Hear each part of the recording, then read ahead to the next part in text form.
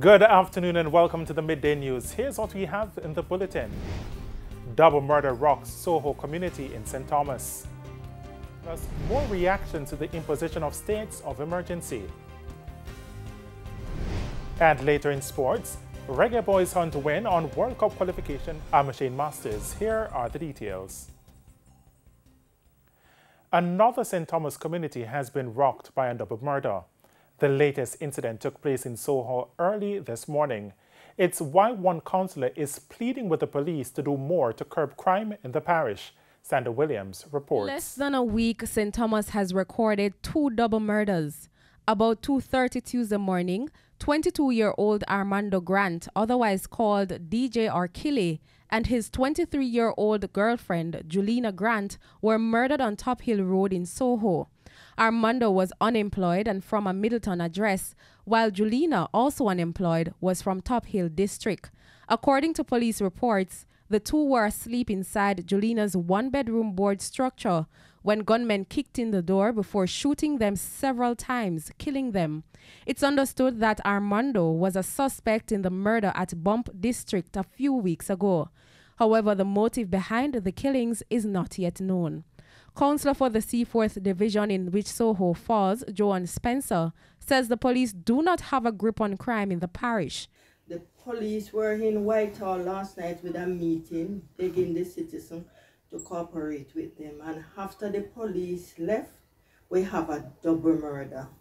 That is showing that nothing is happening. The police cannot control the murder that is happening in this division, which is a country area. We should be a quiet area. We start to see a level of crime just going up, skyrocketing.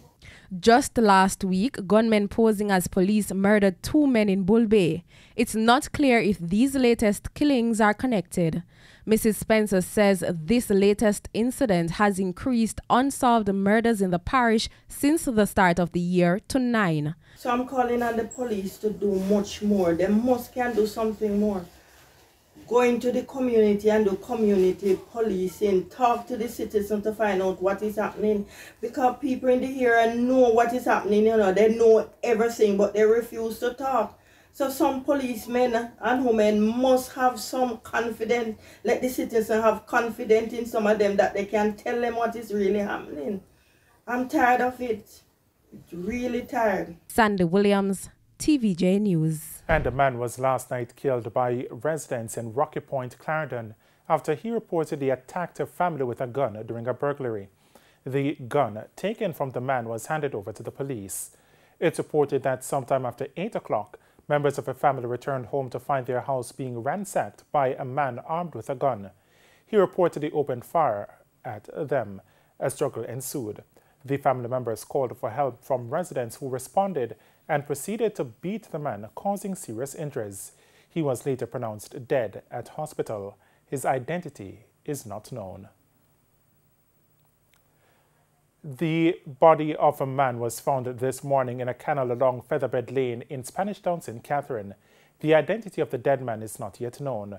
About 7 o'clock, passers-by stumbled on the body laying face down in a pool of water in the canal.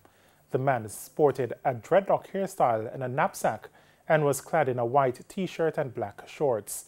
The police were alerted to the scene. Now, according to the police, there were no signs of physical altercation. A post-mortem is to be conducted to determine the cause of death.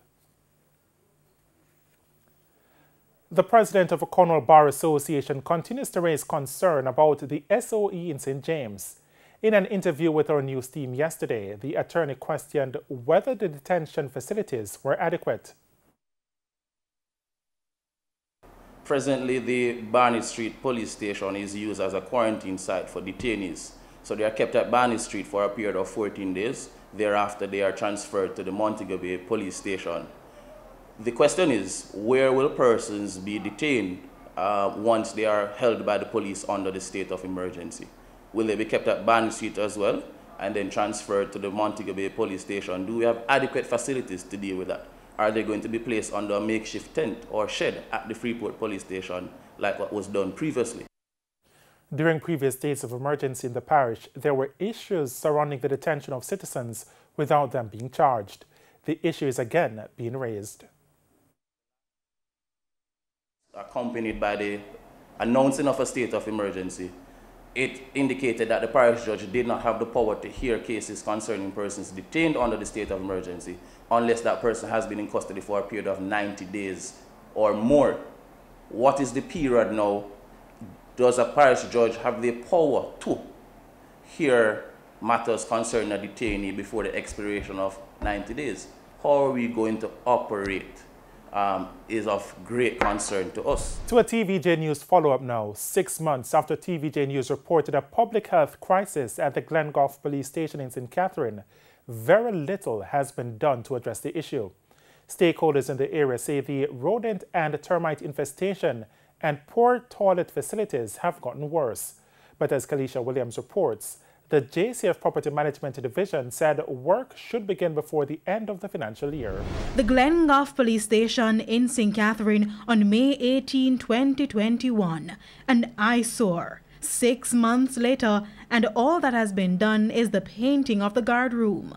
Everything else remains the same or even worse. And just a little painting is an insult to the policemen who work at the police station. For instance, the termites continue to eat away doors, walls, and the floorboards, leaving gaping holes and what appears to be rat burrows. The toilet is still broken, and now the walls and window panes have corroded. Obviously, it is a health risk. And the rats, I think they are still here. And nothing is being done about this police station. Absolutely nothing. It's just nasty. And this is the only police station in my division, Glengough Police Station. And I'm not going to remain silent about this issue at all. We were showed this document bearing the name of the Ministry of Health and dated November 12, 2021. It confirmed that rats, roaches, and termites are present at the facility and several other health issues which need urgent attention. It's really angering me. These police officers are human beings. When they are to eat even a lunch, they have to come out on the veranda. If you look in the waiting area, the kitchen, just look around the station, inside and outside. The bathrooms, I just don't know what is happening. They need to procure some funds to work on the station. How much longer the officers are going to work in this type of inhumane condition? How much longer? In June, the Security Ministry announced that over 15 police stations were to be upgraded by the end of 2021 under its project Rebuild, Overhaul and Construct ROC. When we contacted the ministry, we were told the JCF's Property Management Division took responsibility for the Glengough Police Station, which is also under the ROC initiative. Sergeant Courtney Chambers at the Property Management Division told us his team did an assessment of the police station and a bill of quantity was sent to the procurement department. Sergeant Chambers explained that work should begin at the station before the end of the financial year, which ends April 2022. Kalisha Williams, TVJ News. Back to matters relating to the state of emergency now. The opposition People's National Party is again blasting the government for the imposition of the 7 states of public emergency. At a press conference a short while ago, opposition leader Mark Golding said the enhanced security measures have not been yielding the desired results.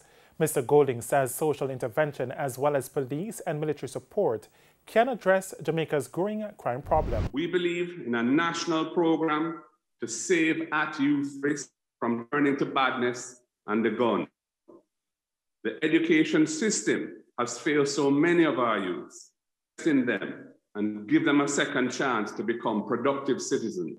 We also believe in the Peace Management Initiative and using community influencers as violence interrupters who are on the ground and can intervene in conflicts and prevent a spiral of reprisal killings. The government has effectively abandoned the PMI. We will build it back. The opposition leader says crafting, amending and reviewing laws to plug loopholes to convict criminals should be prioritized as well.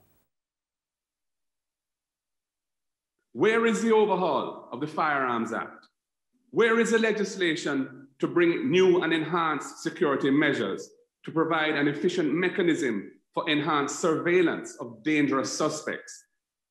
Where are the tracking devices for alleged sex offenders and other violent criminals who are granted bail?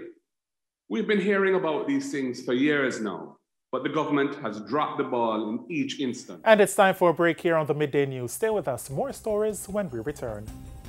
Welcome back to the Midday News. 30 new cases of COVID-19 were reported in Jamaica on Monday. The cases were confirmed from 645 test samples, resulting in a positivity rate of 4.9%. The country's overall case count now stands at 90,341. The Ministry of Health says 2 more persons have died from the virus. This has increased the death toll to 2,331. In the meantime, 204 COVID-19 patients remain hospitalized. 14 are in critical condition, while 31 are severely ill. 177 more people have recovered from the virus, pushing the overall recovery count to 61,024.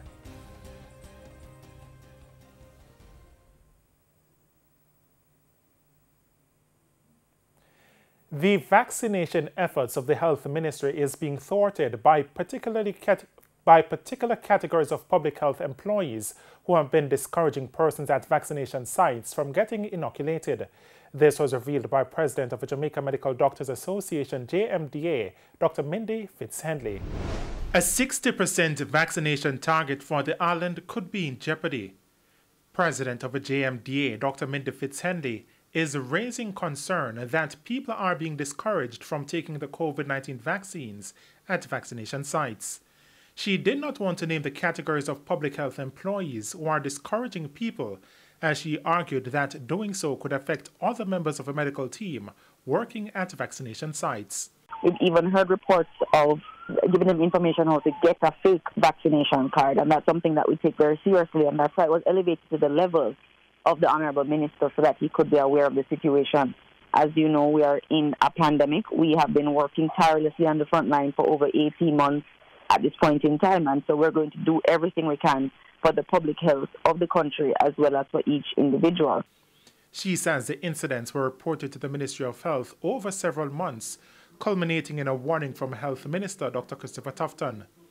Dr. Tufton argued that action will be taken against employees found to be undermining the COVID-19 vaccination program.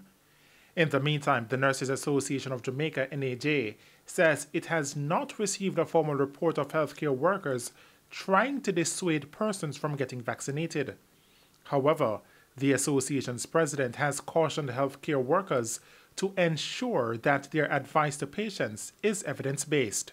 We do believe that personal opinions should not come into care, and we understand that vaccines have over the years been a form of protection for the entire populace. And while there may be those who have their personal opinions in the nursing profession, we know that our personal opinions do not come first.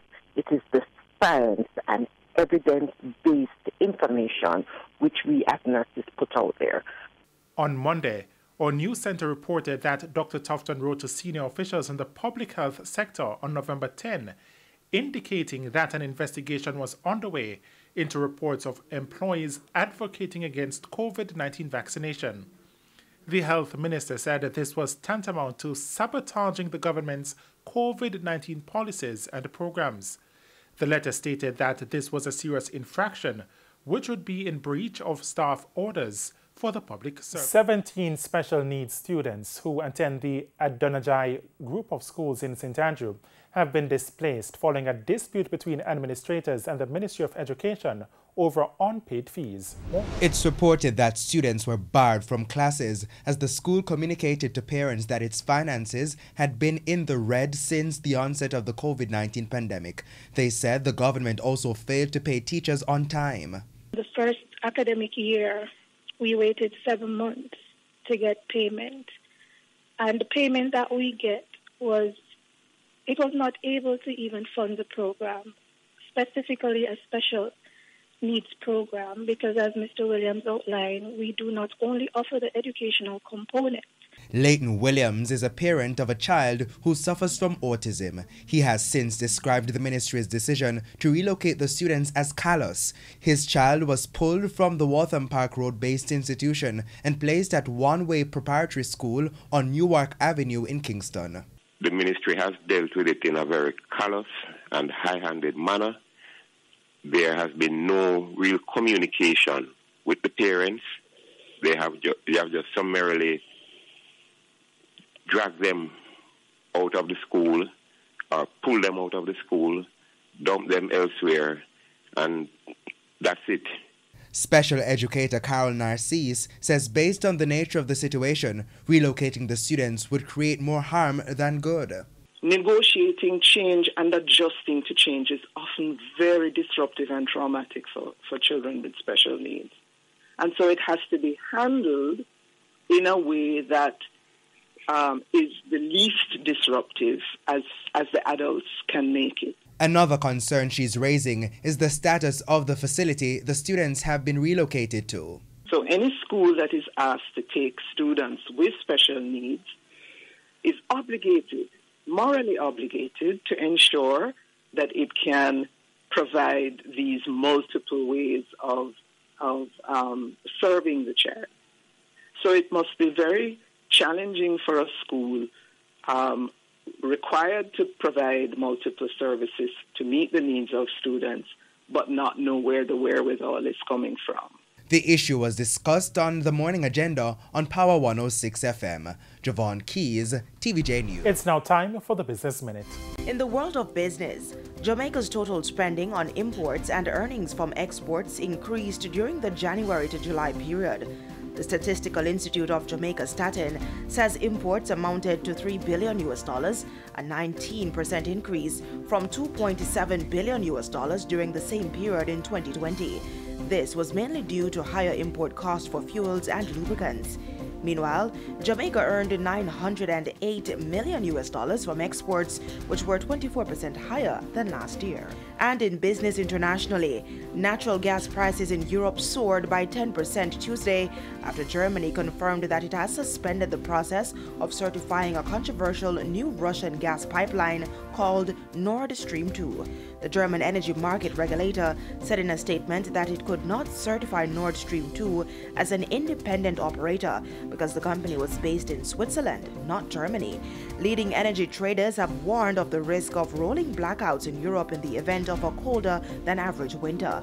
The German decision comes at a time of rising tension between the European Union and Russia over Ukraine and a migrant crisis on the Belarus-Poland border. The European Union gets about 40% of its natural gas from Russia. And that's it for the Business Minute. I'm Cody Ann Barrett. It's now time for the top regional and international stories with Sandy Williams. In the region, the Guyana-based Caribbean Community CARICOM Secretariat says a new regional program aimed at helping students recover the learning losses of the COVID-19 era will be presented to the public on Thursday.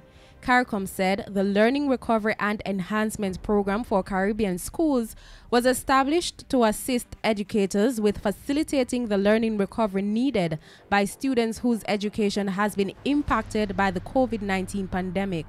The program was developed through collaboration involving the Barbados-based Caribbean Development Bank, the CARICOM Secretariat, and the Organization of Eastern Caribbean States Commission.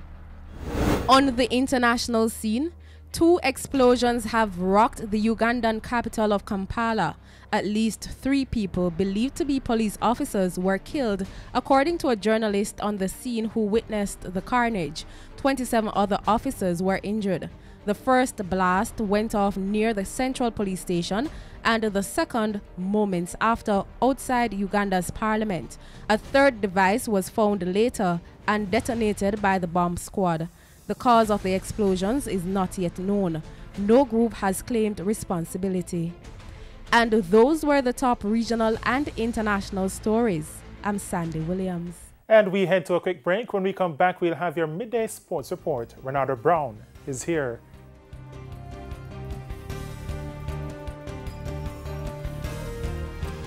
Welcome back. It's now time for your midday sports. It's expected to be an emotional day for the Reggae Boys as they face the United States in a crucial World Cup qualifier at the National Stadium this evening at 5. Today marks 24 years to the day that the Reggae Boys qualified to their only senior men's FIFA World Cup finals in 1997. It also marks the return of spectators inside the National Stadium, with 5,000 fully vaccinated fans allowed to be a part of the occasion for the first time since the start of the World Cup qualifiers. But most importantly, today could see the Reggae Boys slip further from qualification should they lose to the US. Head coach Theodore Whitmore, who was a member of the historic team 2 decades ago, knows the importance of this evening's fixture.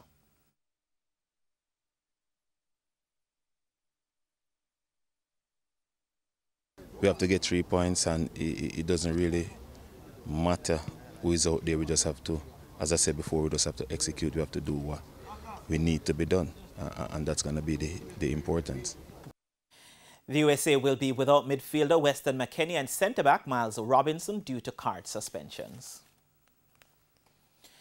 Meanwhile, the Reggae Boys will be hoping El Salvador gain a draw away to Panama in their contest at 8:05 p.m. Currently, the 6th-place Reggae Boys are on 6 points, the same as El Salvador in 7th, with both teams 5 points behind Panama, who are in 4th and a World Cup playoff spot. Bottom-place Honduras could also do the Reggae Boys a favor should they manage to avoid defeat against Costa Rica, who are also on 6 points. In the other game, 2nd-place Mexico will face 3rd-place Panama, also at 9:05. In cricket, the West Indies and the USA will co-host the 2024 ICC T20 World Cup.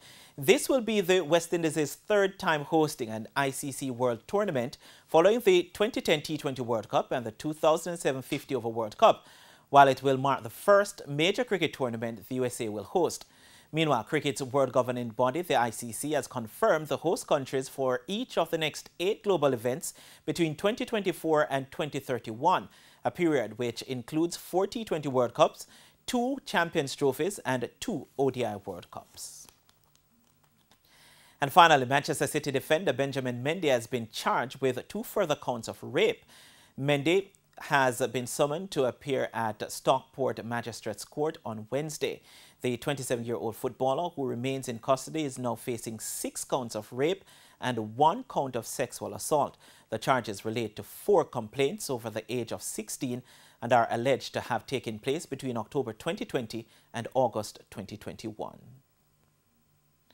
And that's it for your midday sports report. O'Shane, it's back to you. Thanks, Renata. Just before we go, though, with Weston and Miles Robinson out of the USA squad, what are the possibilities for the Reggae Boys? We have a greater possibility of winning, but it will be tough. It's the United States. They're a tough team. They're coming off a win against Mexico. And look, it's 24 years to the day since we last qualified. If that can't G up the Reggae Boys, then I don't know what can. And 5,000 fans? 5,000 fans should go a long way in helping the team get a victory, but we'll have to wait and see. All right, then. Thanks, Renardo.